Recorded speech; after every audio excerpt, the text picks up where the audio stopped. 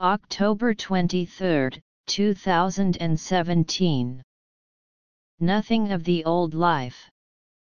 If anyone is in Christ, he is a new creation. Old things have passed away, behold, all things have become new. 2 Corinthians 5:17.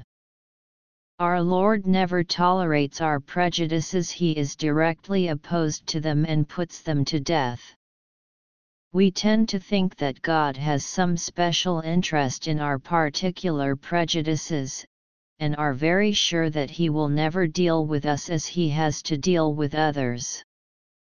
We even say to ourselves, God has to deal with other people in a very strict way, but of course He knows that my prejudices are all right.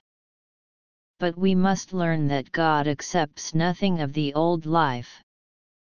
Instead of being on the side of our prejudices, He is deliberately removing them from us. It is part of our moral education to see our prejudices put to death by His providence, and to watch how He does it. God pays no respect to anything we bring to Him. There is only one thing God wants of us, and that is our unconditional surrender. When we are born again, the Holy Spirit begins to work His new creation in us, and there will come a time when there is nothing remaining of the old life. Our old gloomy outlook disappears, as does our old attitude toward things, and all things are of God. 2 Corinthians 5:18. How are we going to get a life that has no lust, no self-interest, and is not sensitive to the ridicule of others? How will we have the type of love that is kind, is not provoked, and thinks no evil?